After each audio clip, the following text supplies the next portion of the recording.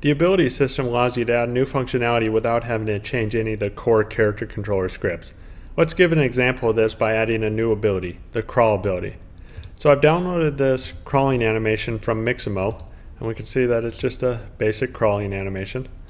And I want to create a new ability out of this. So the first thing that I'm going to do is change the animation type to humanoid, and that will allow me to use animation retargeting so the character can play this same animation. And then I also want to have the animation loop and bake the rotation into the animation.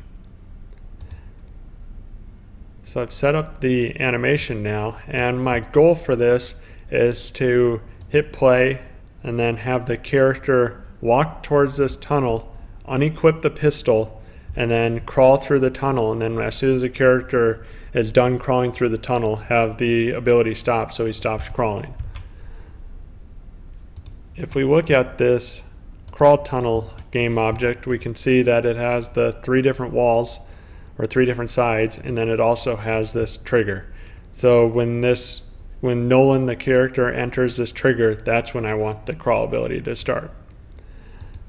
To get started, the first thing that I did was create this crawl script. We can see that it's just a template script right now, and I'm going to remove these default methods. And if we look at the character controller, we can see that right now there are no abilities. If I click plus, we can see that there isn't a crawl either. So in order to get this crawl ability recognized, I need to have it derive from the ability class.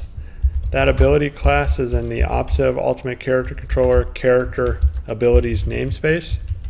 So now when I save this script out and I let Unity recompile, we'll see that when I hit the plus button, we now have a crawl ability. Okay, so let's go ahead and hit play just to see what happens. And if we look in the inspector, we can see that the crawl ability is active because the start type is set to automatic, but it's not actually doing anything right now. So let's change that by first opening up our animator, and then we will look at the different layers that we have within the animator. Since crawling will take over everything, we want to put it in the full body layer, and I'm going to create a new substate machine, and for this I'm going to call it crawling. It doesn't really matter what the name is, that's just for identification purposes. And this crawling substate will have 2 different states. It will have an idle state, and then it will have a moving state. Let's go back to our animation, and we can see that right now we just have one clip called mixamo.com. That's 108 frames. Well, we want that to be the moving, and then let's create a new idle clip and have that just be 1 frame. So now we have 2 different clips, and let's expand that so that we can then drag these 2 different clips into the state. So here's the idle and then moving. So it's great now that we have 2 different states. We've started to add the animations, but there's no way to get to these states, and we do that, or we will get there with this transition. So these transition conditions, there will be 3 different conditions for this. The very first condition that I'm going to add is this ability index parameter. This parameter gets set when the ability starts, and I'm going to choose a unique ability index value of 101. I'm choosing 101. It's just a completely random value, but I know no other abilities are using this value of 101, so that's completely why I selected it. There's really no rhyme or reason other than that. The next parameter that I'm going to add is ability change, and this is a trigger that gets set whenever there is an ability change that has a non-1 value for the ability index. The last parameter that I'm going to add, this is specific for the idle animation, is this moving parameter. This is a Boolean, and I wanted to set it to false, so it will go to idle when the character is not moving. So I want to set up a similar set of animations or a similar set of transitions for this moving parameter. I can do that by setting the ability index is equal to 101. This gets only checked when ability change gets triggered, and this is different in that moving has to be true in order for it to go to the moving state. So let's hit play now and see what happens. And the character didn't do anything. The reason for that is because if I go back to the ability, we'll notice that I never set the ability index parameter on the crawl ability. So if I set it to that same 101 value, now I would expect the ability to activate and the crawling animation to activate. So yeah, that looks good. I can crawl around, but the character isn't actually playing the crawling animation. The reason for that is because once the character or the animator controller gets into the idle state, there's no way for it to exit that state. So let's go ahead and create a transition. And the condition will be for when moving is true from idle to moving, and then moving will have to be false from moving to idle.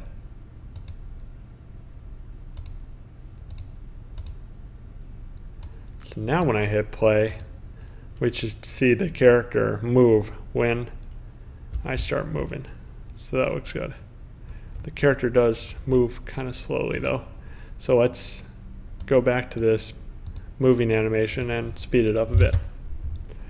The last thing that I'm going to do is create a transition to the exit state, and this transition will occur when the ability index is not equal to 101, meaning the ability ended. So let's go ahead and do that for both states.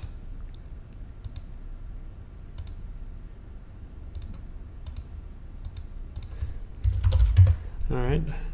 So I could hit play and see that the character will basically do the same thing, but since the ability doesn't end, we have no real way to test it out quite yet. So let's go back to the ability, and remember that one of the conditions that I wanted was the crawl ability should only activate when the character enters the trigger. Well, the character is nowhere near the trigger right now, but the ability is still activated, and that's because of this ability start type. It's set to automatic right now, so it's always going to start right away. I want to have it only start when the character enters a trigger, and there's a handy base class for that called detect object ability base. This base class is useful if you want an ability to only start when it's interacting with another object. In this case, when I let it recompile, we'll see that there's another parameter that shows up, and I only want this ability to start when it enters a trigger. So this object detection mode, I'm going to change that to trigger instead of character cast. And I don't want the object or the ability to start when it enters any trigger. I only want it to start when it enters certain triggers. So I'm going to do that by adding this object identifier component to the trigger, and I'll give it the same ID as what I gave the animation, a value of 101. And then under the ability, we can set that object ID to 101 as well. And now when I hit play, we should see that the crawl ability does not start right away, but it will only start when the character enters the trigger. This does not deal with stopping at all though, so that's why the character keeps moving, or it keeps staying in the crawl state. When I entered this trigger, we'll notice that the character still had the pistol equipped. And we can see that it's still in his hand. It's faded right now, but if I move the camera, yeah, so the ability or the pistol is still equipped. It's kind of through the ground right now, but it's definitely still equipped. Now I can change that, or I can have him unequip it by first adding this item equip verifier ability, and then under crawl, under the allowed equipped slots, we don't want any slots to be able to be equipped. So now when I hit play, the character should first unequip the pistol before he starts playing the crawl animation. So that actually looked good because we can see that the pistol is no longer equipped. Actually, yeah. So just looking under the floor just for proof, yeah. So the pistol is no longer there. Now let's get to some scripting. And the first thing that I want to do is have the ability, I'm just looking at my notes right now. I want the ability to apply, okay, so we're not using root motion for rotation right now, and I don't want the ability to be able to turn so quickly. So when I go ahead and start the ability, we can see that he can turn around really quickly right now. Let's go ahead and limit that, and we can limit that by first adding a new method to the ability called max rotation angle, which is the number of degrees that the character can rotate at any one frame. And we will then override this apply rotation method. Apply rotation gets called immediately before the character controller is about to set the rotation. And this method is useful if you don't necessarily want to apply any new rotation, you just want to restrict the current rotation or make sure the current rotation is valid. And we're going to do that by adding this logic right here. So what this is doing is it's taking the character's current torque value or its rotational value and comparing it to the identity quaternion, and that will get an angle. If that angle is greater than the max rotation angle, then we want to basically restrict it to that max rotation angle. And so that's what this SWRP is doing. So now when I hit play, we'll be able to see that the character will not be able to rotate so quickly. So it gets done compiling. Now when I hit play, so I'm actually rotating right now, but he's moving too far ahead. So it works. So he's rotating very slowly right now. So it's probably a little bit too slowly, but at least it shows that the animation or the setting is working. So let me go ahead and bump up that value a bit. So instead of a 0.5 value, let's do 5. So now he can rotate at most 5 degrees a frame. So yeah, that's a little bit better. It's still probably a little bit quick, but at least it's not instant like it was before, or basically instant. The next thing that I want to do is override a method called shouldBlockAbilityStart. And what this method does is it gets called whenever a new ability is going to be started, and it basically asks, hey, can I start this ability? In this case, we don't want the character to be able to interact with any items at all while he's crawling. He should never be able to equip a pistol, for example, when he's crawling. And we can do that by basically saying that if the starting ability is an item ability, then the ability should be stopped. It should be blocked. It should never start. And we first need to make sure we import a new namespace just so that we'll have this item ability definition. And now if I try to equip the pistol, for example, while I'm crawling, I won't be able to. And just for proof, let's go ahead and go in to the crawl state, and I'm trying to toggle it right now and equip and unequip, and it's not doing anything. So that worked well. The last thing that I want to do is have the ability end when the character exits the trigger. This will allow the character to crawl through the tunnel and then have the ability automatically stop when the character is through the tunnel.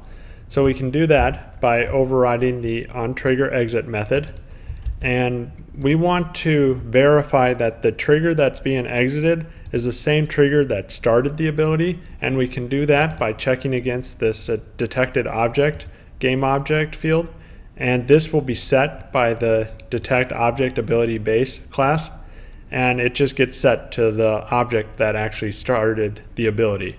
So by comparing this, we can say, hey, this is the trigger that started it. Now we've exited that trigger, so let's go ahead and stop. We also need to make sure we call the base class just so that everything can be cleaned up. So now when I go back to Unity and I hit play, as soon as I crawl through the tunnel, we should see that the ability stops. We can also see that the item, the pistol, was re-equipped, and that's because of this re-equipped slots parameter.